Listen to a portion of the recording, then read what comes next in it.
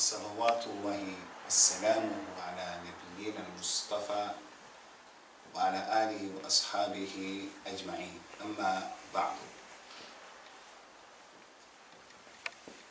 We'd like to, inshallah, take this opportunity to draw your attention to a really critical part of the month of Ramadan, as well as a very significant part of the Muslim identity and personality.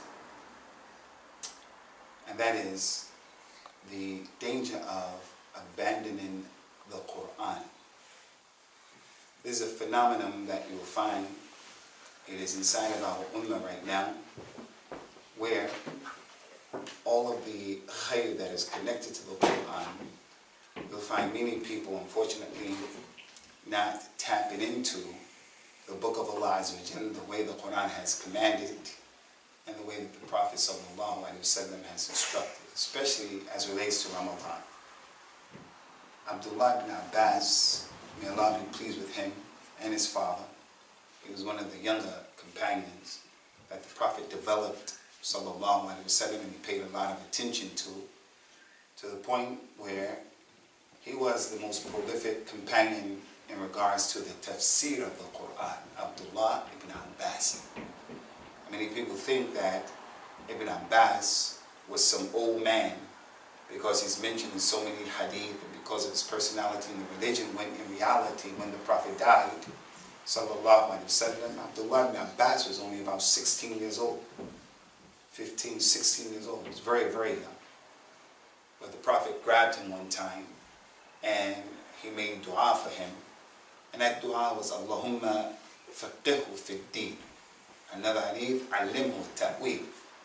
Oh Allah, give him understanding of the interpretation of the Quran. So during the time of Abu Bakr and Umar, and those great companions, when they were the Khalifa, they used to bring the elders to the shura. They would have to decide big issues concerning the community. And Umar would have Abdullah ibn Abbas in that room with those big companions who participated in Badr, Uhud, Mustalaq, Tabuk, all of those wars, Hunayn. So there were some elders from the companions who looked and said, why is he here? We have sons just like him, his age. Why is he here? Umar said to them, do you know the meaning of this surah? إِذَا جَاءَ نَصْرُ اللَّهِ وَالْفَتْحِ وَرَأَيْتَ النَّاسَ يَدْخُلُونَ فِي الدِّينِ اللَّهِ أَفْوَاجًا فَسَبِّحْ بِحَمْدِ رَبِّكَ وَاسْتَغْفِرْ إِنَّهُ كَانَ تَوَّابًا. You know the tafsir of that? The people started giving their interpretations. He said, what about you, Abdullah ibn Abbas? What's your interpretation? He said, Allah revealed this surah on the Prophet ﷺ to let him know he was going to die. It wasn't that what the other people said was wrong, but that was the main meaning of that surah. It was a tanbih, an indication. Ya Muhammad, you're going to die soon. Abdullah ibn Abbas knew that because he had been gifted and blessed by Allah with insight into the Quran. So the point here is, he was a tremendous companion. And what made him tremendous was his position with the Quran. Now we come from places like Mirpur, where people are very cultural, very traditional. And the youngsters sometimes don't have anything to say. Sometimes to the point where the boy is going to marry a girl that the mother and the father decide who they're going to marry. 2018, we're still doing that. There's nothing wrong with an arranged marriage, as long as the girl is okay with that and the boy is okay with it. But the culture, we come from a culture where the youngster doesn't have anything to say. Abdullah was young. Abdullah ibn Abbas, he was young. And they had that culture where the youngsters respected the elders. But the Quran raised him up and put him on par and above other people who were older than him. The Prophet said, sallallahu alayhi wa sallam, about that Quran, إِنَّ هَذَا الْكِتَابِ إِنَّ اللَّهَ لَيَدْعُوا بِهَذَا الْكِتَابِ أَقْوَامٍ وَيَدْعُوا بِهِ آخَرِينَ. Allah will raise up certain people with this book and put other people down because of this Quran. That's a story unto itself. But the point is, Ibn Abbas, he said, describing the Ramadan of Rasulullah sallallahu alaihi wasallam inside Bukhari and Muslim. كان النبي صلى الله عليه وسلم أجود الناس وكان أجود ما يكون في رمضان حين يلقاه جبريل وكان جبريل يلقاه في كل ليلة من رمضان فيدارسه القرآن ورسول الله صلى الله عليه وسلم أجود من الريح المرسلة. He said that the Prophet was the most generous person, sallallahu alaihi wasallam. If you asked him for something, he never said no.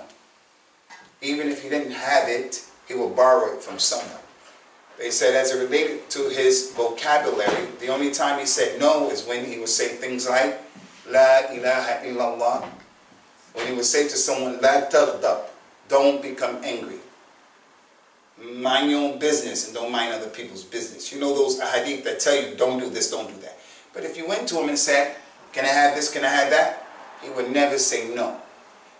Ibn Abbas said he became even more generous in the month of Ramadan. So the first point is, if a person is fasting and he's not spending more of his time, his money, his effort, making jihad in the daytime. This is jihad, not eating 18 hours a day. It's jihad, not eating, not drinking. But he has to continue the jihad in the nighttime. Ramadan is just not in the morning, daytime. Ramadan is also in the nighttime. And he's going to make jihad. He's going to be tired. And he's going to pray that tarawih, and he's going to make effort. He says, so he used to be more generous in the month of Ramadan. And he used to be more generous in the month of Ramadan when Jibril would come to him and go over the Quran with him every night in the month of Ramadan. So if a person is not reading the Quran more in the month of Ramadan, something is wrong with your fast. I'm not saying your fast is not accepted. I'm not saying that. But you're not doing the fast of the Sunnah. The fast of the Sunnah is you're going to spend more. So today someone's going to come and say, give to this project. Tomorrow someone's going to come and say, give to that project. 4 days from now, someone give to this. Every day it's like that. The one understands the beauty and the nature of Ramadan is not going to say, man, when they going to stop asking us for money? That's the nature of Ramadan, that you have to spend more. And you have to read the Quran more. So, in the year that the Prophet died, sallallahu alaihi wasallam, Jibril came to him 2 times and went over the Quran with him every night, twice. Allah mentioned in the Quran in Surah Qaf, لا تحرك به لسانك لتعجل به إن علينا جمعه وقرآنه فإذا قرأناه فاتبع قرآنه. Jibril would come to the Prophet sallallahu alaihi wasallam, and the Prophet would read, and he would read it very fast. Allah said, don't read the Quran fast like that, Ya Muhammad. We're going to bring it together and cause you to memorize it. And when we do that, then you follow its recitation. So Jibril would tell him in every night of Ramadan, put this surah here, put this ayat there, put this here, put that there, put that there. So the Quran was being revealed over a period of time. So in the last year, the last Ramadan, Jibril came 2 times every night and went over the Quran twice. Fatima said, why did Jibril come to you this year and he went over the Quran twice? Rasulullah said, because I'm going to die soon. I'm going to die soon. Allah mentioned in the Quran, Inna nahnu nazzalna dhikr wa inna lahu lahafidhun. I revealed this Quran, the dhikr, and verily I'm going to protect this book. One of the ways it was protected is Jibril came to him and told him, put this there, put that there, this ayat there, this surah there, and so forth and so on. So that when he finally died, sallallahu alaihi wasallam, the Quran was protected. So the point of all of that kalam is, if a person is not reading that book more in the Quran, the month of Ramadan, something's wrong with your fast. Now, I want to bring another issue to your attention before I go into my subject, and that is, Allah Ta'ala answers the dua of the believers, as he mentioned in the Quran in many hadith. وَإِذَا سَأَلَكَ عِبَادِي أَنِّي فَإِنِّي قَرِيبٌ أُجِيبُ دَعْوَةَ الدَّاعِ إِذَا دَعَانِي. Ya Muhammad, if my slaves ask you about me, I'm close to them. They don't need a middleman. They don't have to ask you to make dua to me. They don't have to ask someone in the grave to make dua to me. I'm close to each one of them. وَنَحْنُ أَقْرَبُ إِلَيْهِ مِنْ حَبْلِ الْوَرِيدِ. We're closer to each one of them, closer than his jugular vein. Allah is right there with you. You don't have to ask anybody. The Malvi Sahab, you don't have to ask anybody. And Allah said, if they call on me, I'll answer their call. Many ayat. Question, in the month of Ramadan, and the dua of the traveler is accepted, the dua of the fast is accepted. We make dua all over the Muslim world, all in the UK. Allahumma ihdina fi min hadayt. Everybody says, Ameen. He's saying, the Imam, in his dua of qunut, Allahumma izz al-Islam wal-Muslimin. Help Islam and Muslims. Ameen, Ameen, Ameen. But Palestine is still dealing with what it's dealing with. Iraq, Kashmir, Syria, the Muslim world is still, you put your finger on the Muslim world, the map, you pick it up, it's dripping blood. And we're making dua and we're fasting on. Why? We have to ask ourselves that. Part of it is because the Ramadan that we fast is the cultural Ramadan. It's the one that is, I'm not eating, that's it. But what about all of that other stuff? The real spirit of Ramadan. I don't want to put anyone down. I don't want to come with a dark cloud here because we're all acting better in the month of Ramadan. We're all acting better, no doubt about that. But the person who's fasting in the Ramadan and he's playing PlayStation and he thinks that's fasting, wasting time, something's wrong with that Ramadan. The person who's fasting in the month of Ramadan and he's watching those movies and listening to music, he may still have a girlfriend and all of that, there's something wrong with that Ramadan. Although we're better people, although we behave better because that's the nature of fasting. But the fast of the Prophet ﷺ included more than just eating, and not drinking. That's the easy part.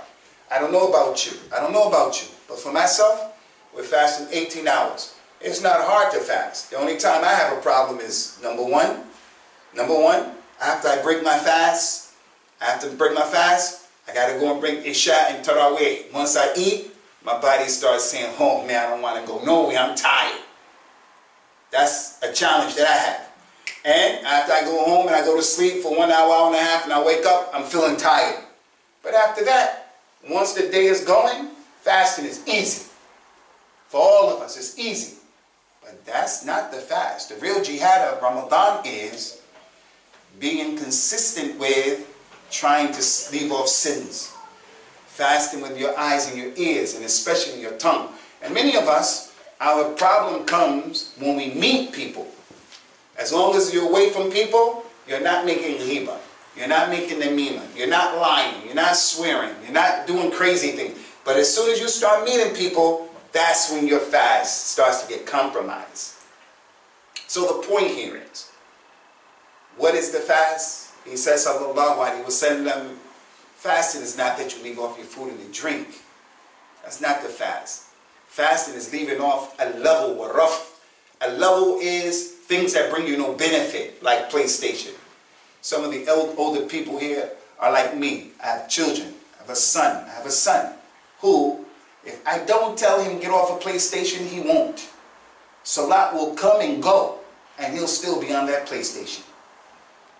And it doesn't develop any skill set except how to get better at PlayStation. Not going to help him. So I'm saying, if you have a kid, or if you're a kid here, girl, boy, and you're a person, especially these little guys right here, my little mans in them right here, if you're a person who can get up at the time of salat, make wudu on your own, and go and pray, then you should make sajda shukr to Allah for giving you a kid like that. Because that's not the norm in our community with these millennials. That's not the norm.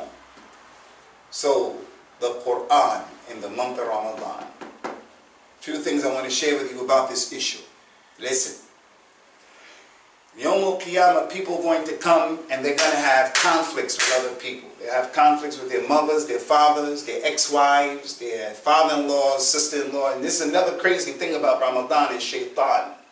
And that is, we're fasting and we're feeling good and we're feeling better and we're doing some efforts. But we've forgotten some of the many issues we have created with other people where we need to say we're sorry.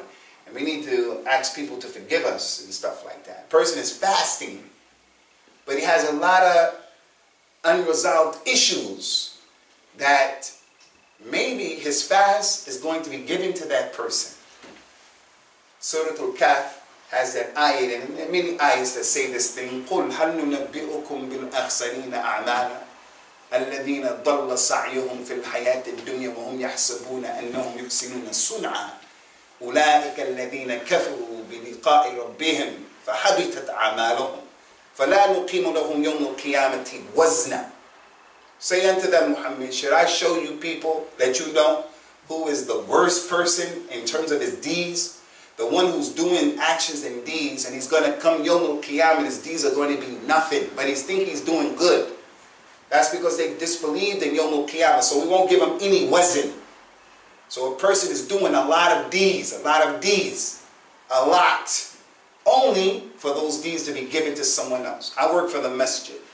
I get direct deposit. My money goes straight into my account from the Muslims. If my check was short, I saw, man, they didn't give me all my money. I'm going to go to the office of my masjid and I'm going to turn the table over and say, where's my money? You guys took my money because I work hard for mine and you stealing money from my kids, taking money from our mouths. You're going to give me my money. And I think most of you are going to be like that as well.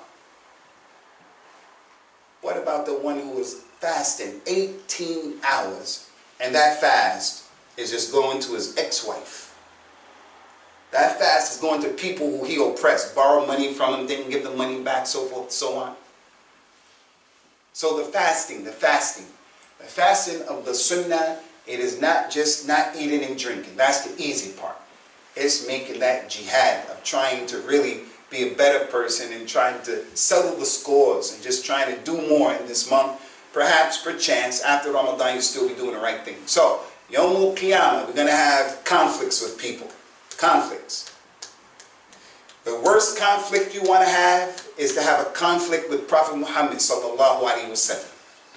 There's a hadith that says, sallallahu alaihi wasallam, he said, "Inna ashad al-nas adhabin yawm al-qiyamah rajulun qatala nabiyyan aw qatalahu an-nabi." The one who get the worst punishment yawm al-qiyamah will be a man who killed a prophet or that prophet killed him. He's going to get the worst punishment. Why? Because he killed a prophet. Like Bani Israel. They used to kill prophets left, right, and center. Or a prophet killed him because he was trying to kill the prophet. So you don't want to be in opposition to the Anbiya. They're the worst people. Some people will be in opposition to Rasulullah sallallahu alaihi wasallam. قال أنا خصم ثلاثة أنا خصمهم يوم القيامة. I will be the opponent against three people يوم القيامة. The first person he mentioned, رجل أعطى بيا ثم غدر. A man who made an oath using my name, and then he proved to be treacherous. Someone who's coming and he's saying for it. So I ask you guys by Allah, give to this project. We're going to build a masjid. We're going to do that. And he's using Allah and his messenger in the deen. And he's lying and he's stealing the money. That's one. The second one in this hadith, he said, رَجُلٌ بَاعَ حُرًّا ثُمَّ أَكَلَ ثَمَنًا. A man who took a free man, he was free, put him in slavery and then sold him. Because that's what Quraysh used to do, the Arabs. He would say, yo, come and visit me, come to my tent today, we're going to have lunch, I'm going to slaughter a camel for you. Bring your brother and your uncle, come. When he comes, me and my sons and all of us, we put him in slavery, tie him up, and then we go and sit and sell him.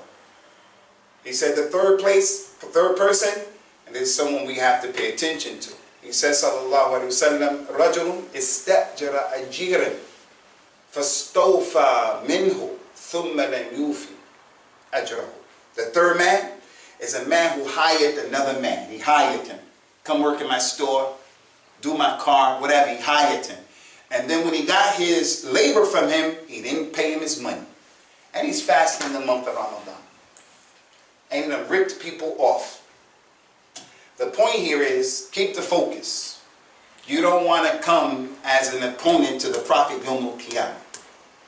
Maybe none of you are one of those three that I just mentioned. But some of us will fall into this one I'm talking about today. Those who abandon the Quran. Look what Allah said in the Quran about our ummah. وَقَالَ الرَّسُولُ رَبِّي إِنَّ قَوْمِ اتَّخَذُوا هَذَا الْقُرْآنَ مَهْجُورًا. Prophet Muhammad is going to come and he's going to say, oh my Lord, My people, my community, they have abandoned the Quran. They left it. They abandoned it. The only time they read it is if something happens.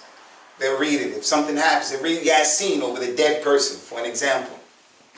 If they want to choose a name for their child, they get the Quran and open it up and put their finger right there, and they look at the word, and then they call their son Sama or Shams or Qamar. I even know a brother who did that. He called his son Dam, which means blood. That's the only time you get the Quran. But the Quran being a part of his life, learning it and so forth and so on, that's not what he's doing. So abandoning the Quran, that's what we want to talk about today. As an encouragement, not to be of those people, to look at yourself. In the past, in the past, I see these little guys here, my nephews, my little man and them right there. That's my main man, 50 grand. What's your name, son? Me. Yeah, you. What's your name? Huh? What? Saiful Haq. It's a big name, Saiful Haq. My man Saiful Haq. In the past, I meet Saiful Haq for the first time. I say, Saiful Haq, how much Quran do you know? He says, I memorized 3 juz, 7, 8, 9, 10 juz. Based on that answer, it would give the person of the past an indication of how the mother and the father are with the tarbiyah of the kid. Our community, I was in a masjid the other day. The kids were throwing water bottles out of the 3rd floor of the masjid at the passing cars while the people were downstairs praying Tarawih. They were throwing water bottles outside, hitting the cars from the masjid. The best place in the city is the masjid. Allah loves the masjid more than any other place in the earth. This place right here. Allah loves this place right here more than the most expensive property or the nicest looking property in this city. And the Muslims were engaged in the best issue, as-salah, tarawih. But our shabab, these millennials, they were upstairs throwing water bottles at cars passing by. Maybe they're going to kill someone. So now, you want to get an idea? Where's the tarbiyah? Where's the concern of the father as it relates to his child? Got to look at how much that kid knows that Quran. So abandoning the Quran, what is it and what does it mean? It means a lot. We'll deal with about 4 things, 3 or 4 things. What time is it right now? Anybody got the time? 7 o'clock. We'll go up to about 7:30, inshallah. Abandoning the Quran. See where you fall in this category, because it means a lot. Abandoning the Quran, ikhwani, means not making a tadawi with the Quran. I'm sure you guys know, being Mirpuris, speak Urdu, ad-dawa. What does the word dawa mean? A cure, medicine. At-tadawi with the Quran. Seeking cures for your sicknesses with the Quran. Making ruqya. We don't do it. Most people don't do it. And those who do it, they do it in the khurafa way. Khurafat, bid'ah, shirk way. We think we have to bring some special reader of the Quran to do ruqya on us, when you can do the ruqya on yourself. And you don't even need anybody else who's going to charge you 100, 200, 300 pounds. Not only that, he may not even be sincere. He's just doing it for the money. Whereas you are going to do ruqya on your son, on your wife, on yourself with ikhlas, because you want to get well. He just wants your money, just wants your dough. That's all he wants. But we're very quick to look at someone else.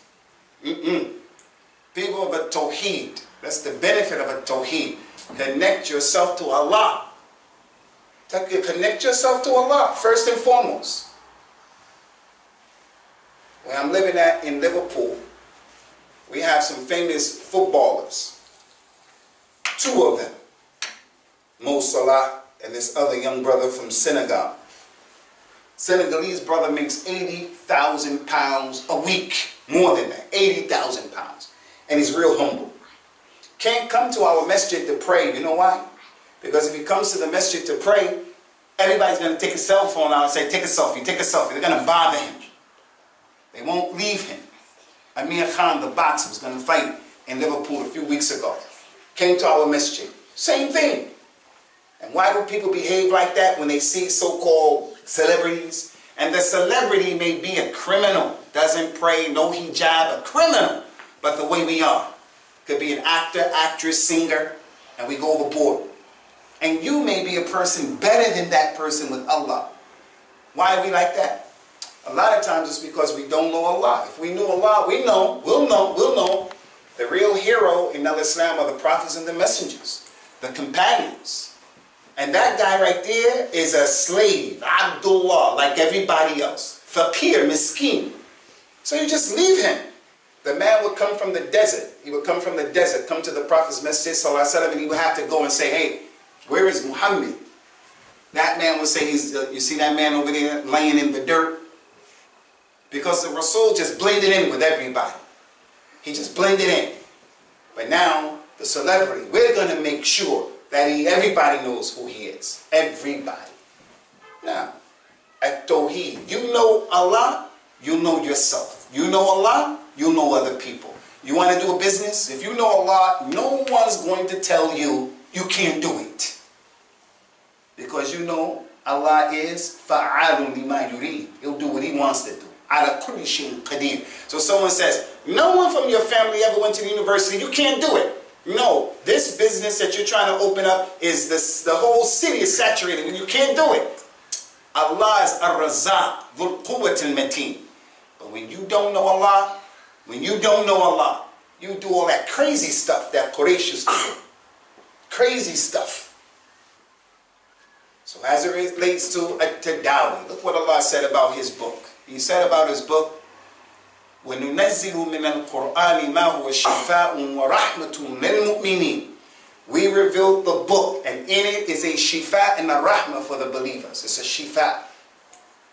Not just one ayah said that, another ayah. يَا أَيُّهَا الَّذِينَ آمَنُوا قَدْ جَاءَتْكُمْ مَوْعِظَةٌ مِّن رَبِّكُمْ وَشِفَاءٌ لِمَا فِي الصُّدُورِ وَهُدًى وَرَحْمَةٌ لِلْمُؤْمِنِينَ. Oh, you believe, there has come to you a book. In it is a maw'idah, a powerful preaching. And in it is a shifa for the diseases that are in the heart. And in it is guidance and a rahmah for the believers. So right now, most of you, I don't know your names. I know my brother, Javid. I know my main man, 50 grand, Saifullah. I know my man. I know Ditta Ali from way back in the day, from the old school. Ditta Ali, old school, holding me a port down. I know Ditta Ali. Most of you, I don't know. But many of you have problems with your health. That one has eczema. That one has arthritis. That one has high blood pressure. That one gets migraines. This one has that. He has that. Everybody. Our wives, our daughters, every month they get pains and stuff like that. All kind of, everybody got issues. But before doing the Quran, doing shifa and ruqya, we'll look for the ibuprofen and this and that, which is okay, But if the person really believed in the Quran, like those companions, look what happened. Aisha came to the Prophet ﷺ and complained about one of the relatives from Ahlul Bayt being sick. The Prophet told her ﷺ, alijiha bil Quran, read the Quran over them. Every night before the Prophet went to sleep, he would read Ayatul Kursi. He would read Amin al-Rasul bima unzilat Amin al-Rasul bima unzila alayhi min Rabbihi wal mu'minun. He would read that. Qul huwallahu ahad 3 times. Al-Falaq 3 times. And Nas 3 times. After that, he would blow on himself and do ruqya every night on himself. Every night before going to sleep. Everybody knows those stories. Everybody. Not only that. Sahih Bukhari, some companions were traveling. They were 30 people. Abu Sa'id al-Khudri, another young companion who the Prophet paid attention to. Abu Sa'id al-Khudri was traveling. They came to a group of people and they said, hey, we're traveling. Can you just give us some hospitality? They was like, nah. They was very hostile towards the Muslims. You got to keep rolling. Just keep rolling. Don't stop here. Move out. Bounce. Get out of here. The Muslims didn't stand there and beg. Give us welfare. Give us welfare. Help us out. They just left. Allah decreed that a scorpion or a snake, poisonous snake, bit their leader and he was dying. They said, go and catch them and tell them to come back, see if they have anything that can help our leader. He's okay. He's okay. He's all right. He's all right. He's all right. Because if he keeps moving, I'm going to jump on him, all right? I'm going to personally jump on you, man. I'm going to jump on you. Your thobe is going to turn red color, all right? I wouldn't do that to you, little man. So look what happened. The leader was dying. They went to Abu Sa'id al-Khudri and said, hey, can you come and help our leader with something? He got stung by a scorpion. He's dying. Bit by a snake, rattlesnake. He's dying. He said, yeah, we'll come and we'll help him, but if we help him, we want you to give us 30 sheep. 30 sheep for each man in our caravan. They said, okay, anything, let's go. They went. Abu Sa'id al-Khudri read Surah Al-Fatiha 7 times on the man. And after reading it 7 times, he spit on him. Because the barakah of the Quran and the spit got him. After that, the man jumped up and started walking around as if he was let out of chains. We go visit our relative in the hospital. We're shy and embarrassed to even read the Quran on him. Why? Because the non-Muslims are like, what are you talking about? Read the Quran on the man. Read the Quran on him. You don't have to be in the hospital. So abandoning the Quran, part of it means we never, ever, ever make ruqya with the Quran. Before I move on, I have to stress this point. When you don't have aqidah, you have this crazy idea about the special sheikh is going to come and read.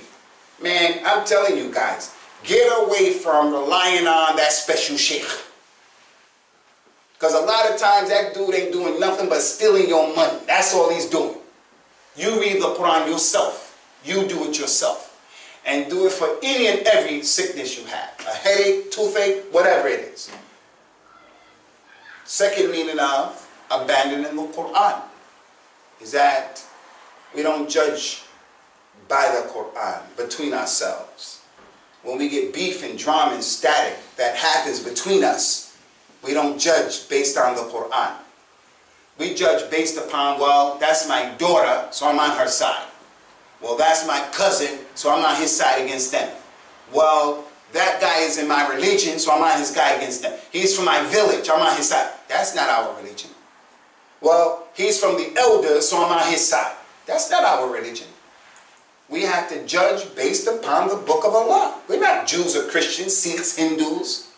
We have a book, and that book was revealed to be a judgment between the people. And that's why you have all of those ayats. فَلَا وَرَبِّكَ لَا يُؤْمِنُونَ حَتَّى يُحَكِّمُوكَ فِي مَا شَجَرَ بَيْنَهُمْ ثُمَّ لَا يَجِدُوا فِي أَنفُسِهِمْ حَرَجًا مِمَّا قَضَيْتَ وَيُسَلِّمُوا تَسْلِيمًا. Allah swore by himself. He said, I swear by your Lord, they do not believe. If they do not cause you to judge in their case, Ya Muhammad. And then whatever you judge, they can't have any problem with it. They totally submit. Allah said in the Quran, فَإِن تَنَازَعْتُمْ فِي شَيْءٍ فَرُدُّوهُ إِلَى اللَّهِ وَالرَّسُولِ إِن كُنتُمْ تُؤْمِنُونَ بِاللَّهِ وَيَوْمِ الْآخِرِ ذَلِكَ خَيْرٌ وَأَحْسَنُ تَأْوِيلًا. If you have ikhtilaf about anything, they return it back to Allah and His Messenger, if you truly believe in Allah and the last day. So, my jama'at, whatever my jama'at is, whatever my madhab is, whatever the issue is in my madhab, I'm a brand spanking new Muslim. Unlike you guys, my mother, my father didn't give me Islam. I had to learn about Islam, and here I am. I'm a Muslim. All right? So now as a Muslim, I want to practice Islam. So when I think the adhan should be like this, or I should pray like that, or it should be 20 rakat, or whatever the issue is, what I have to do is, I have to refer that thing back to what did Allah say? What did His Messenger say? Not what did they say in Mirpur in the village back over there in Dadyao. That's what they said in Dadyao. Now I, African American, I got to follow that? Or do I have to follow what the Prophet brought, sallallahu alaihi wasallam? As simple as that. But the way the Muslims are is, I don't like you because you're not for my jama'ah. You're not for my madhab. You're not for my masjid. We've abandoned the Quran. Allah mentions so many ayat. وَمَنْ لَمْ يَحْكُمْ بِمَا أَنزَلَ اللَّهُ فَأُولَٰئِكَ هُمُ الْكَافِرُونَ وَمَنْ لَمْ يَحْكُمْ بِمَا أَنزَلَ اللَّهُ فَأُولَٰئِكَ هُمُ الظَّالِمُونَ وَمَنْ لَمْ يَحْكُمْ بِمَا أَنزَلَ اللَّهُ فَأُولَٰئِكَ هُمُ الْفَاسِقُونَ. 3 ayahs saying the same thing. But whoever doesn't judge by what Allah revealed, they are the kuffar, they are the fusaq, fasiqeen, they are the zalimun. So many ayat about this issue. وَإِذَا قِيلَ لَهُمْ تَعَالُوا إِلَى مَا أَنزَلَ اللَّهُ وَإِلَى الرَّسُولِ رَأَيْتَ الْمُنَافِقِينَ يَصُدُّونَ عَنْكَ الصُّدُودَ. When it is said to them, come to what Allah revealed, and come to the messenger, you'll find them saying, nah, we're not doing that. That's what Abu Lahab and Abu Jahl and the Munafiqeen, that's what they used to say. So Allah revealed all of those ayat over and over and over and over, making this point crystal clear in our religion. Crystal clear. So we have these issues. Listen to me, because I'm not talking against your madhab or against your country or your people. I'm just saying, this is how it goes. Here is my daughter. No, I don't want to use my daughter. A man's daughter gets divorced. So after the divorce, she wants to go to the local authorities and she wants to sue the man for half of his wealth. We say, hey, sister. That's not what Allah revealed. Don't go to the non-Muslims and do that. What are you talking about? That's abandoning the Quran. The mother died, the father died, they left property behind, they left money behind. The eldest sister wants to take all of it. The eldest money wants to take, the eldest brother or sister wants to take all of the money. Because they're the eldest or they did do a lot, but whatever, that's not their religion. You don't get all of it. You don't get all of it. What are you doing? So we have a lot of these types of issues in our culture, where we'll put the culture before what Allah revealed and what the Prophet revealed, what the Prophet brought, sallallahu alayhi wa sallam. And there are many ayah, but I don't have enough time. But this point by itself should be the one that we should just keep mentioning it. And now we're dealing with these Muslims who are the experts who come on LBC. You know LBC, the radio program? LBC. People who are changing normative Islam, the experts, Muslims who are talking about Islam. They have a problem with hijab. The woman doesn't have to wear hijab. And then they start coming up with all these crazy ideas. Crazy ideas. Where do you get that from? That's not in the Quran. The Quran is against what you're saying. That's abandoning the Quran. And some of that, it is in the realm of disbelief. Disbelief. So many ayat. وَإِذَا قِيلَ لَهُمِ اتَّبِعُوا مَا أَنزَلَ اللَّهُ قَالُوا بَلْ نَتَّبِعُ مَا أَلْفَيْنَا عَلَيْهِ آبَاءَنَا أَوْلَوْ كَانَ آبَاؤُهُمْ لَا يَعْقِلُونَ شَيْئًا وَلَا يَهْتَدُونَ. When it is said to them, follow what Allah revealed, they say, no, we're going to follow what we found our fathers doing. Allah said, even though their fathers didn't have any knowledge and they weren't guided aright. So when the prophets and the messengers, all of them, came to their people and gave them dawah, all Prophet Muhammad said to the people, Ikhwani, was, say la ilaha illallah. They said, no, our fathers didn't say that. And I can give you some really crazy examples of people who do this. I'll give you one, like in Africa, East Africa, Somalia, Eritrea, Ethiopia, someplace in West Africa, and Gambia. They mutilate the little girl when she's small by giving her a khitan, circumcision. And they mutilate her. Mutilate her. What they do is haram. I mean, not only is it haram, it's crazy. It's like Quraysh. The man has a baby, his wife has a baby, it comes out a girl. And they took the girl and go and bury the girl in the dirt. And if you said to him, why did you do that to your daughter? She was so beautiful, nice eyes, nice hair. Why did you do that? He said, because this is what my fathers used to do. But man, that's your baby girl. What's wrong with you? Well, my fathers used to do that. Now, everybody could look at me and say, Quraysh were crazy when they did that. And those East Africans who take their daughters and do what they do today, 2018, non-Muslims said, if you're from those countries and you travel, when you come back with your child, they'll stop you at the airport and they'll take your daughter and check her. Non-Muslims do that. Just like this forced marriage, they do that to other people. Now with the East Africans who do that, you'll sit there and you say, that's crazy. But do we have the ability to say and to identify from our own culture things that we're doing that they're also insane and it's crazy? You can't force your daughter to marry someone she doesn't want. That marriage is for you, your wife, your brother, that is for you. It's not for what your daughter wants. And again, I'm not against anybody. I'm not against that type of marriage if the girl is okay with it and the boy is okay with it. So, we don't judge by what Allah revealed. We got to move on. Another person who the Prophet would be an opponent to because he abandoned the Quran, sallallahu alaihi wasallam, is the individual who doesn't read the Quran. He doesn't read it and he doesn't listen to it. The last time he picked up the Quran, the last time he picked it up, whether it's Ramadan or outside of Ramadan, he doesn't really know. He's been a Muslim for 30 years, 40 years, 50 years, 60 years. Not once in his life has he gotten through the whole recitation of the Quran in the month of Ramadan. Not once. Not that it's wajib. I'm not saying it's wajib, and if you don't read all of the Quran in Ramadan, you're sinning. I'm not saying that.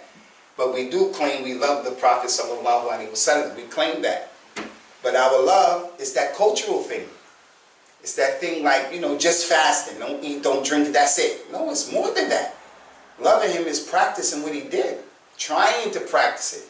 And even when we make mistakes, we have to make tawbah. But we have to try. But instead, we want to take the shortcuts. Anyway, I told you that the Nabi sallallahu alaihi wasallam guides our Prophet, our Nabi, in the month of Ramadan. He used to read the Quran more. And he used to listen to the Quran more. So that's one of the benefits, of the many benefits of Taraweeh. Don't let this Taraweeh, shaitan, come and rip you off, just rob you blind. Because you won't come to the masjid to pray Taraweeh. You don't have to read a whole juz. You don't have to read a whole juz. But the hadith said, whoever stands in Ramadan with iman and expecting a reward, he'll be forgiven. Prophet Muhammad said, whenever a person's going to pray, his deeds, his mistakes, his sins are put on his shoulder and his head. Every time he make ruku' and sajda, they fall off. Prophet Muhammad said, sallallahu alaihi wasallam, the salat is the best thing that you can do. So if you can make more, make more. That's Taraweeh. Some of you have not been praying at some time in your life. There was a time you was praying. You weren't praying. You wasn't practicing. You wasn't praying at all. Rasulullah said, Yawmul Qiyamah, the first thing Allah will look at are your salats. Allah will say to the malaika, and he knows, look at the salat of my slave. If it is full, complete, write it down as complete. And if it is lacking, he missed some, he didn't have khushu' in some, he didn't concentrate in some. If it's like that, then look at his tatawwur, look at his sunnah prayers. And his sunnah prayers, make them, help them to complete the wajib ones. Now, our culture, our madhab, it tells us when you miss prayer. I remember when I became a Muslim, I was with a group of people, they were spinning me around, and then I realized, man, you guys are lost in the sauce. You don't have a clue. So I stepped away from them guys. They didn't know what in the world they were talking about. Then I went and I met some brothers, mashallah. They were from Pakistan. I said, okay, these guys, they real Muslims. They also had their issues, man. And I remember they were telling me how I have to do the sunnah prayers, especially after Isha. I was like, what, man?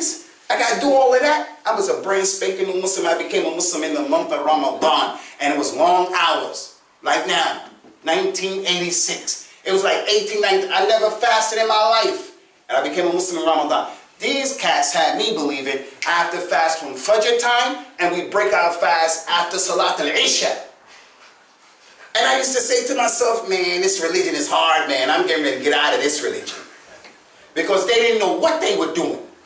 They didn't know what they were doing. They was making the religion hard on me. Hard. So my point is, you miss prayers during your life. Somebody will tell you, you have to calculate these prayers. You can't make up a missed salah. There's no proof for that. You miss salah, you have to make tawbah. You made a major sin. You can't even calculate how many prayers you missed. There's no way of calculating because you don't know. In those years that you were not praying, you pray sometimes. You will never be able to get to the exact number. So how do you solve that problem? You make dua to Allah to forgive you and you don't return to it. And you make more nawafil. Tahiyatul masjid, salatul duha, 2 before dhuhr, 4 before dhuhr, 2 after, 4 after, 2 before asr, 4 before asr. You make as many of those as possible. Anytime you make wudu and taraweeh. You just keep doing it. Because if your wajib prayer is lacking, the sunnah prayers, all of them will help them to go up. So who here is not in need of making that salah? And another thing, I'm like you, we don't know Arabic, so I'm here, the Imam is reading the Quran, I'm tired because I just broke my fast for Maghrib, and the only time I don't know about you. As soon as I break my fast and I start eating, my legs start saying, you know, my house is really nice, it's so comfortable in here, it's Allah's ar-Rahman ar-Rahim, Allah is so generous, and I find every reason why, man, I ain't going to that masjid. And my conscience say, but you the imam. So I don't know how it is for you guys. But you get the picture. Your motivation has to be jihad in the daytime, jihad in the nighttime. The jihad in the nighttime, get yourself to that masjid. And the motivation, I don't know what he's saying. Okay, but just know this. Every time you go into ruku', all of that stuff you did is falling off your shoulder. Every time you go into sajda, all that stuff you did is falling off your shoulder. That's the motivation. From the benefit of Salatul Tarawih is that the Prophet says, sallallahu alayhi wa sallam, أَقْرَبْ مَا يَكُونُ الْعَبْدِ مِنْ رَبِّهِ وَهُوَ السَّاجِدُ فَأَكْثِرُ وَالدُّعَاء. The closest you are to your Lord is in sajda. So when you're in that sajda, make a lot of dua. Like what the Prophet says, sallallahu alayhi wa sallam, Allahumma ya muqallib al-qulub, thabbit qalbi ala dinik. There are people leaving this religion today. Oh Allah, help my kids, guide my kids, make islah between me and my wife, or all these issues that we have. So from abandoning the Quran, ikhwani, is not reading it and not listening to it. Listen to this, it's important.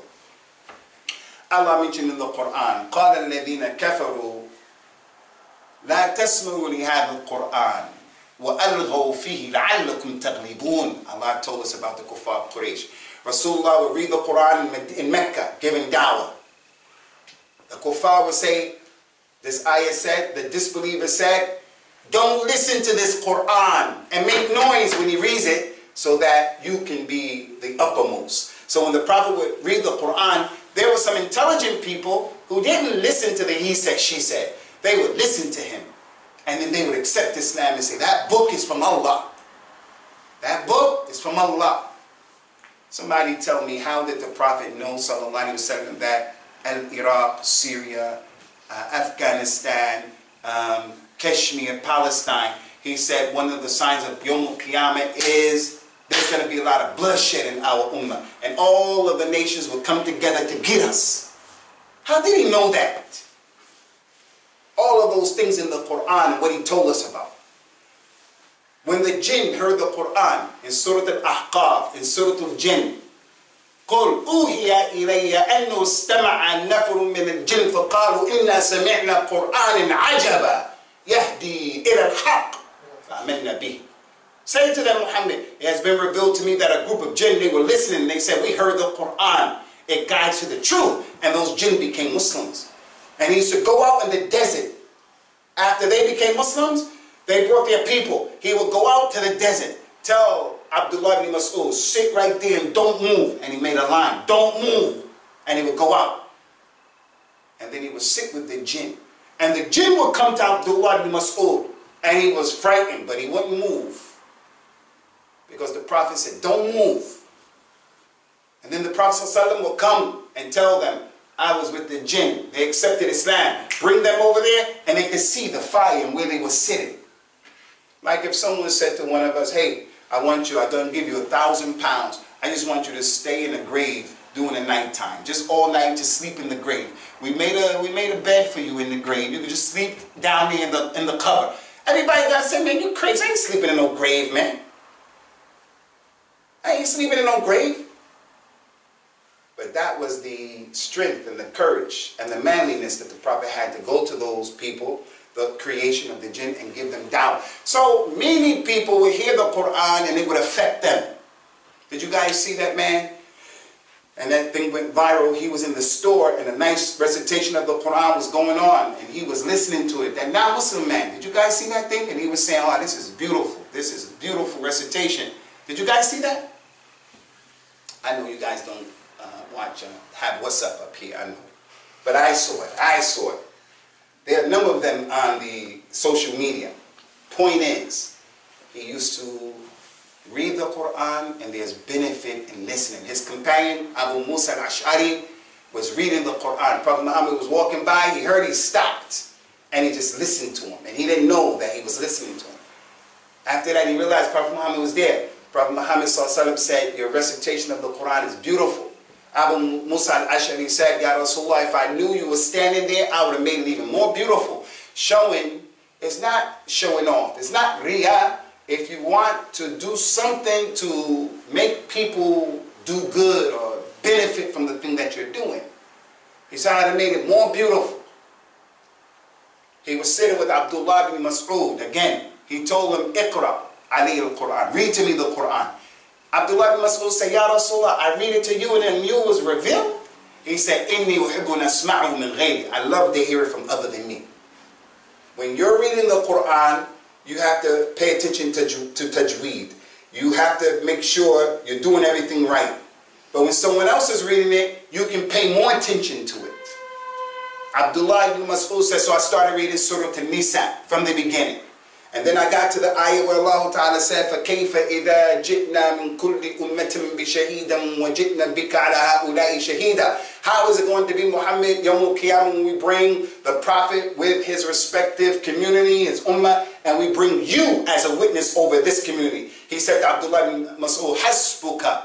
If you want someone to stop reading the Quran, you say, Hasbuka, that's enough. That's the sunnah. He's reading the Quran, Hasbuka. That's when he stopped. Ibn Mas'ud said, I stopped, I looked up, فَإِذَا عَيْنَاهُ تَذْرِفَانِ. His eyes were shedding tears. He used to love to hear the Quran from other than himself, sallallahu alayhi wa sallam. And he was the expert. As for reading the Quran, oh boy. He says, sallallahu alayhi wa sallam, الماهر بالقرآن مع السفرة الكرام البررة والذي يقرأه وهو يتتعتع فيه وهو عليه شاق فله أجران. Listen to this hadith. The person who reads the Quran and he is an expert, he knows what he's doing. He knows where to stop, he knows the elongation, he knows tajweed, he knows the qalqala, he knows the qira'at. It's not all about the voice, it's knowing what you're doing. He's an expert. Yawm al-Qiyamah, his reward, he will be raised up with the malaika, Yawm al-Qiyamah. And the one who reads the Quran and it's difficult for him, and he stutters, yatata'ta'u, like us. We're not Arabs. So I'm going to read the Quran, and I'm going to read the Quran, and I'm going to say, Alhamdulillah, Rabbil Alameen, Ar-Rahman. And then whoever reads it like that and it's difficult, he'll get a double reward. You and me will get a double reward. Why? Why? Because there's a principle that comes from a hadith. إِنَّمَا الْجَزَاءُ عَلَى قَدْرِ النَّصَبِ. You will get rewarded, this hadith said, according to the difficulty that you go through. Remember this. You'll be rewarded according to the difficulty that you have to go through. Meaning, the one who lives right across the street and he crosses the street, comes into the mosque, he get a reward. But the one who lives 50 houses down will get more. And the one who lives 6 streets over will get more. People who are fasting in Mirpur and it's real hot, they're going to get more reward than the people who are fasting when it's warm, it's cold. People who are fasting like us, 18, 19 hours. You'll get a reward more than the one who's fasting 12, 13 hours. Provided you don't make it difficult on yourself. Some people, they make it difficult on themselves, expecting more reward. No. No. People of this Boko Haram, Al-Shabaab of Somalia, Daesh, ISIS, all of this stuff, Taliban, all of that stuff. You're making the religion difficult on yourself.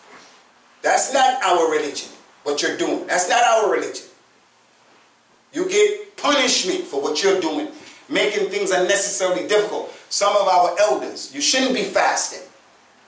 He has diabetes. He has some sickness. He's taking medicine. You shouldn't be fasting. Fasting in your case is haram. You shouldn't even be fasting. But he can't see himself not fasting. He has to fast. Although he shouldn't be fasting, he says, no, I'm going to get rewarded because it's difficult. No, you made it difficult on yourselves. So when we look at these long hours, don't complain. Just say, okay, we have long hours and other people have shorter hours, but we get rewarded. So, as it relates to the Quran, if you find difficulty in reading the Quran, you get a double reward. What's our excuse? As the ayah said, Surah Ar-Rahman, فَبِأَيِّ آلَاءِ رَبِّكُمَا تُكَذِّبَانِ. Which of the favors would you deny? It's an opportunity. Lastly, Akhwani, and there are many other things, but lastly, I want to mention this is, not memorizing the Quran is abandoning the Quran. Not reading the Quran with tajweed is abandoning the Quran. We're not Arabs. If there's an Arab person here who has a PhD in Arabic language, PhD in Arabic language, he's an adib. If you give him the Quran and you told him, and he wasn't taught how to read it, he will not read the Quran correctly. He'll read Arabic, but he won't read the Quran. Allah Ta'ala commanded us, وَرَتِّلِ الْقُرْآنَ تَرْتِيلًا. Read the Quran with tartil, with tajweed. Read it correctly. So Prophet Muhammad was taught how to read the Quran. What to read and how to read. When Jibril came and said to him, Iqra. He said, well, what should I read? Iqra. What should I read? Iqra. What should I read? Then he told them what to read and how to read it. Iqra bismi rabbika alladhi khalaqa. خلق الإنسان من علق. اقرأ وربك الأكرم الذي علم بالقلم. علم الإنسان ما لم يعلم. He told him what to read and how to read. علمه شديد القوى. He was taught by one who was powerful and mighty. Jibril used to come to him and teach him how to read. So you have to make it your business, not just to sing your son. We also have to do some tajweed of the Quran. And there are some other issues, Ikhwani, but we're going to stop here, inshallah. We want to thank you, brothers, for giving us this opportunity to get the reward from Allah, inshallah, by coming to this community in Accrington for the first time, inviting you guys to connect yourselves to the book of Allah Azza wa Jalla.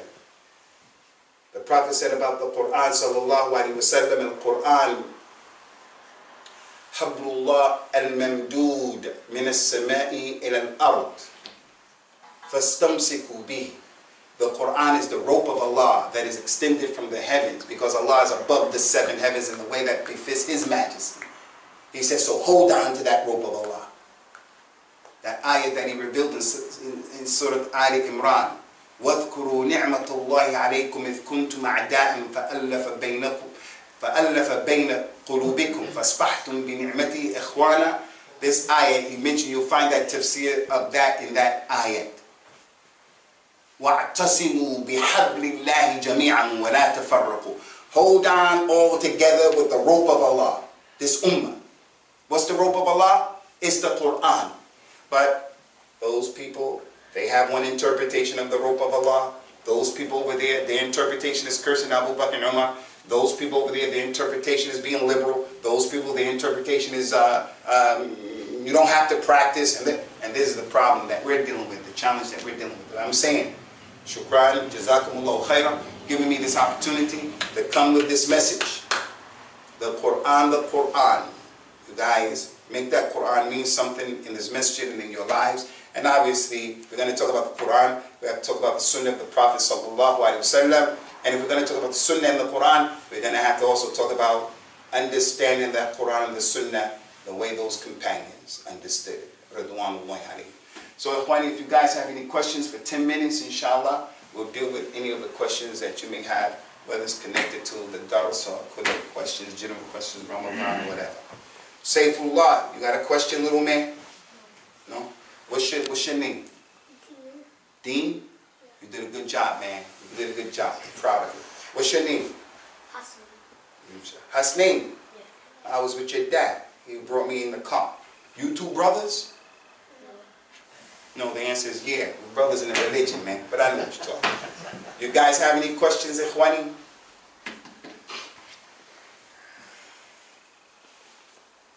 Okay, then. May Allah, tfaddal ya akhi, tfaddal. وفيكم بارك Akhi, you know when me and Puris come together and we don't open the windows, we take up all the air. You know, that's how we are, where we all come from. Open up these doors, man, and these windows. Let's get some air up in this joint. We don't have to fast from nice air, man, cool air now. Food, drink, relationships, the air is okay. Doesn't break your fast, man. Abu Usamah, you okay, my man? Good to see you, man. أيوة تفضل يا أخي. First of all, I want to say جزاك الله خير. أحسن الله إليكم. أسأل الله أنت إمامهم. أنت إمامهم المغربي. كلموني عنك. أحسن الله إليكم يا أخي. أسأل الله أن يجعل في ميزان حسناتك يوم لا ينفع مال ولا بنون إلا جزاك الله خير يا أخي. Ustadh, I want to add one point. تفضل يا أخي. تفضل. الخير واصل إن شاء الله. Subhanallah, I agree with you. I feel sorry for the Muslims, for the reverts, especially in our community. Do you know why? From the two sides, from the people with good aqidah and from the people who corrupted with corrupted aqidah. My experience here, the people with bad aqidah, how you said, they will come to you, do this one, this one, this one, this one, sunnah, nafila. Let him pray for it first, and after talk about sunnah and nafila. Teach him the basic things. That's Islam. Like how you said, one brother become a Muslim, the first thing you have to do khitan, circumcise. Oh no, I can't. Oh, that is not good. Oh, if you left Islam, will cut your head. Subhanallah. Come inside the Islam, you have to lose part of your body. Live in the Islam, you have to lose part of your body. That's not Islam. Good aqidah, I found another problems with them. What? There is no relation with Quran at all. Because Quran, you have to copy Rasulullah sallallahu alayhi wa sallam and Sahaba in three things. The aqidah, ibadah and mu'amala. Aqidah, belief, ibadah, worshipping Allah subhanahu wa ta'ala, and mu'amala, how you act, your manners. There is no manners, subhanallah, until my experience with them. That's why, alhamdulillah, in this masjid, I live all the people I used to know. In this masjid, we build in one thing.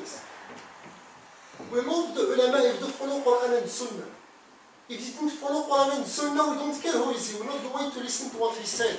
We need to go back to solve all the problems between us. We need to go back direct to Rasulullah sallallahu alayhi wa sallam and Sahaba ridwanullahi alayhim. Easy and basic. So don't tell me your shaykh, my shaykh, his shaykh, my peer, I don't know what. Don't believe these things. Our shaykh Rasulullah sallallahu alayhi wa sallam. So this is one.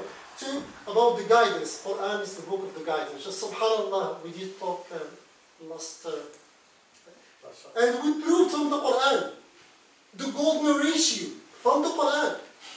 We proved from the Quran, we showed them from the Quran. They are on the board.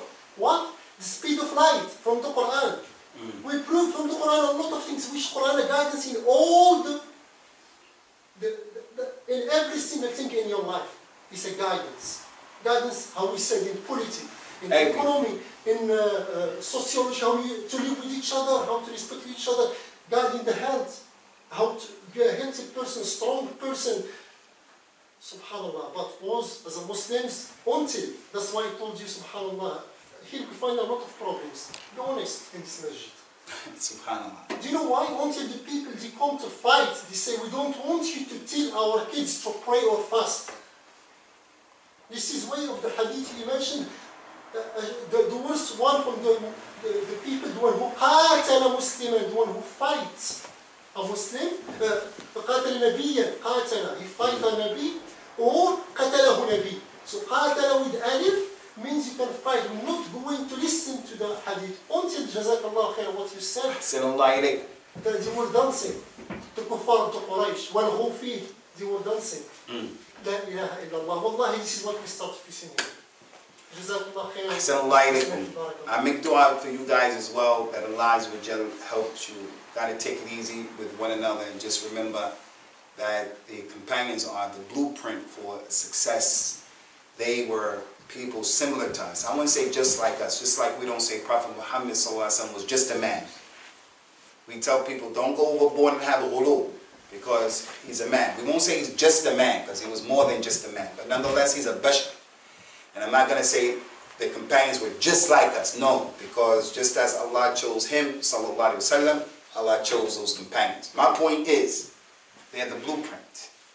And from them, they had some problems with themselves. From them, they made sins and this and that. But they showed us how to take the community forward. And it can be done. It can be done. But it requires us doing what? Like the Prophet said, sallallahu alaihi wasallam. I left you people two things. You'll never go astray if you hold on to them. The book of Allah and my sunnah. So That's my advice to you. Take it easy with each other. Relax. Stay in the middle. Don't be of the people of ghulu. Don't be too rough and tough. And don't be apologetic and scared and afraid. Both of them are problematic. The one who's on the sunnah, everybody's an innovative except me. That's a problem. Everybody's no good. We see people come to the masjid in Ramadan who normally don't come. They're like, you're Ramadan Muslims. Hey, what are you talking about? Who are you? Alhamdulillah, they're in the masjid. How many people made tawbah in the month of Ramadan from the salaf of this ummah? So a man, his name was Malik ibn Dinar. He used to drink khamr and he was a highway robber. He was robbing people, sticking them up and robbing them for their stuff. And he heard the man reading the Quran and he read the ayah, أَلَمْ يَأْنِ الَّذِينَ آمَنُوا أَن تَخْشَعَ قُلُوبُهُمْ لِذِكْرِ اللَّهِ وَمَا نَزَلَ مِنَ الْحَقِّ. He read that, he heard that ayah, heard the Quran. And he said, now the time has come for me to make tawbah. So now this person, perhaps, perchance, is in the masjid. Don't be rough and tough. And don't be mutasahilun. Everything is okay. You don't have to wear hijab. You don't have to pray. No. Over here, you want to kill everybody. Jihad, jihad. No, no, no, no. You're making things rough and tough. And over here, you want to say there's no jihad. No, there's jihad. It's place, it's time, it's people, it's ahkam, it's adab. That's our religion. We don't want those leaders who apologize about things we don't have to apologize about. Just you guys, be in the middle. Be in the middle. Elders, work with the youngsters. Youngsters, work with the elders. You know, it's like a race. I always give that example. A relay race where you run around the track. So 4 people, they're running. I have the theme. And I'm going to run, and I'm going to hand it off to him. And then he's going to get it. We have to have a smooth transition. And then he runs, he gives it to the third one. He runs, that's how we are, the elders and the youngsters. The elders have the upper hand. That's the deen.